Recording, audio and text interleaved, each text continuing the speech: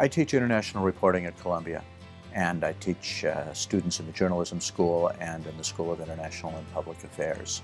What I try to give them is a sense not only of what journalism is today, but what journalism has been, what the roots of journalism are. There's nothing like it. That's why people go into journalism, because it gives us an opportunity to see things and do things we'd never do otherwise. We get to meet the people who are actually making news.